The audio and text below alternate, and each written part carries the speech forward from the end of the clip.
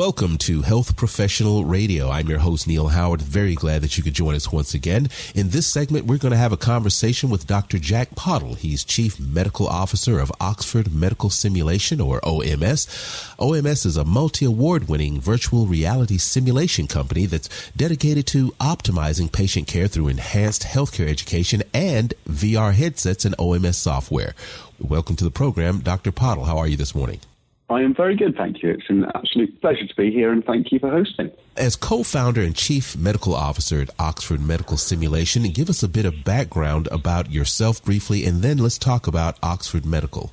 Absolutely. So I started in educational psychology. I then worked in nursing for 2 years up in Scotland, and I then studied medicine, and I've been a doctor, now a physician in acute and emergency medicine in the UK for the last 7 years. And I've worked abroad in Belize, in Thailand, and South Africa as well. So got a lot of experience in healthcare globally as well.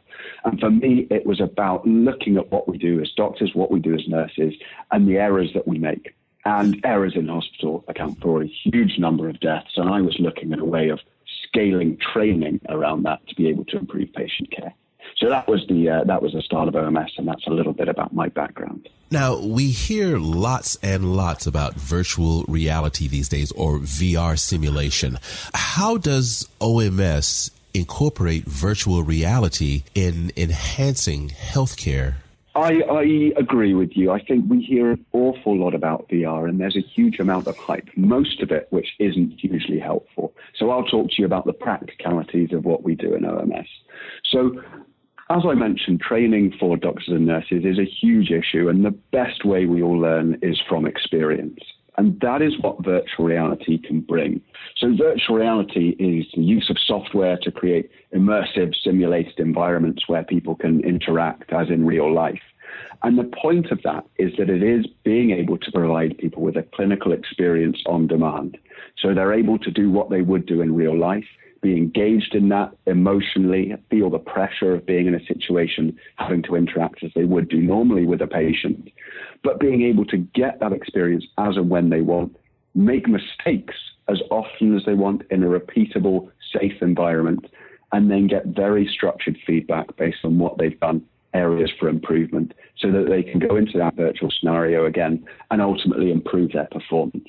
That is what we do as a company. We let people improve performance so they can improve patient care. And virtual reality is the way of scaling that training in an immersive, engaging way. How can virtual reality simulate the thousands and thousands of medical procedures? Are we talking all procedures that are going to be implemented in this software environment, or are there certain specialized procedures or practices that will be utilized?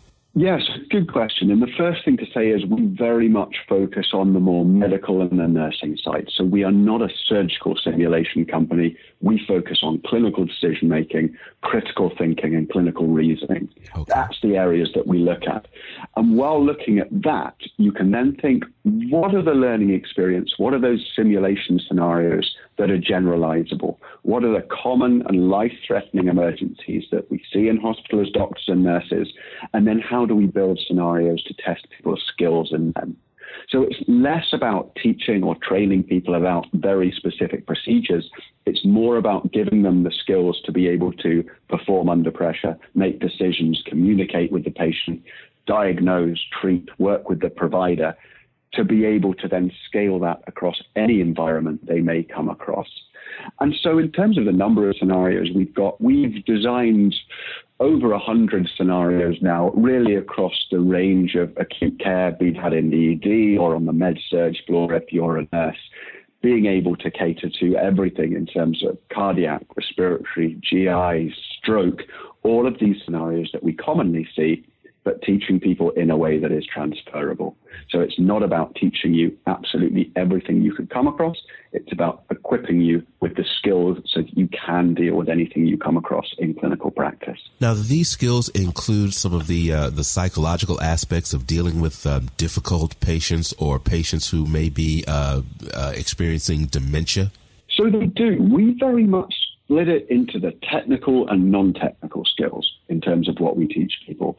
So we look at how you speak to the patient, how you make decisions around diagnosis, around what investigations, assessments you do, and how you interpret the results of those investigations and the treatments that you provide. So the technical skills, but more looking at those aspects of the subtleties of communication, of prioritization, of task allocation, and making sure people can do all of those things in a way that allows it to transfer to real life.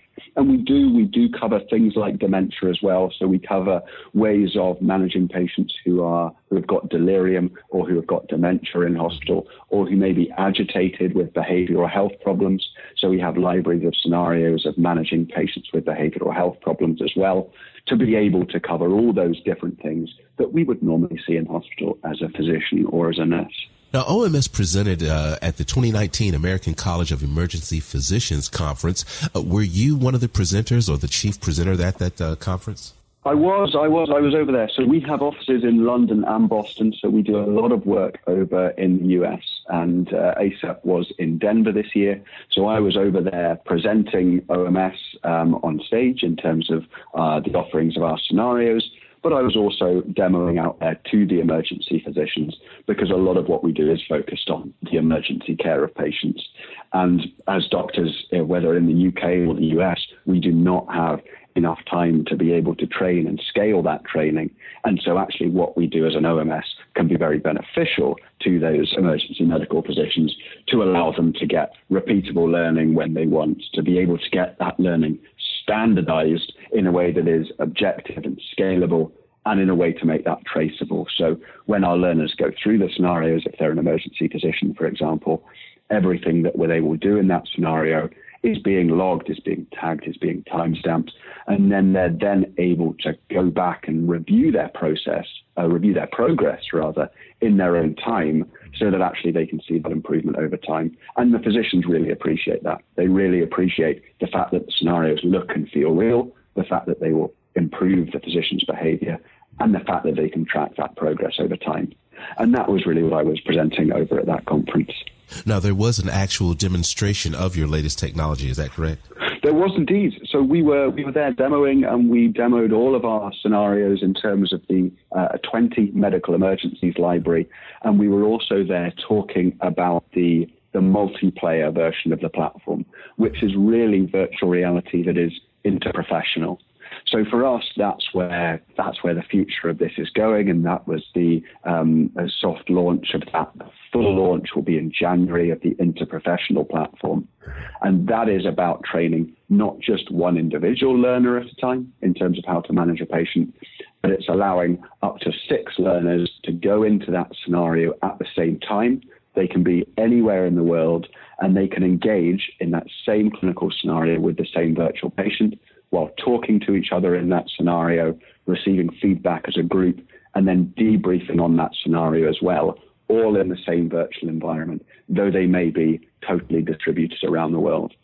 And for me, that is where the future of medical education, medical and nursing training is going. It's allowing people to practice wherever they are in the world, learn from each other, and then be able to build up those non-technical, the soft skills from speaking to each other and receiving feedback as a group. As a training platform, is this accessible to any and all practitioners, or are there qualifying credentials that are necessary? Does a physician have to have a certain amount of time in practice in order to be able to use this technology? Not at all, no. So we do libraries of scenarios for students, for junior clinicians and nurses, all the way up to more senior practicing nurses and clinicians. And we do that in training, but we also use these scenarios for assessment, and we use them for recruitment as well. So nursing recruitment, the scenarios are being used a lot as well. So there is no upper or lower limit to who can use these. They're really training scenarios for anyone at all who may be interested in improving their practice. And we sell to institutions, so it's on an institutional license, as opposed to individuals coming on and using the platform. So it's very much, if an institution is looking to improve their clinical performance, this is the kind of solution that they come to be able to do that. Where can our listeners get some more information about OMS and your technology there? So the best way is always our website. That is www.oxfordmedicalsimulation.com. Or equally, you can always call us. There are numbers on the site. Or you can email info@oxfordmedicalsimulation.com, and we'd be more than happy to tell you more about it, to come out and see you. And we do free trials as well, so institutions can really get a feel of how virtual reality works in practice. It's the kind of thing that is very difficult to have a sense of how it actually works and how you can integrate it and implement it in curriculum until you see it in practice. So we're very happy to come out and see people to do that. Dr. Pottle, Jack Pottle, thank you so much for joining us here on the program this morning. Not at all. It was an absolute pleasure. Thank you very much for having me, and hello to all of your listeners around the world. You've been listening to Health Professional Radio. I'm your host, Neil Howard. Audio copies of this program are available at hpr.fm and healthprofessionalradio.com.au. You can also subscribe to the podcast on iTunes, listen in, download at SoundCloud, and be sure and subscribe to our YouTube channel at youtube.com, Health Professional Radio.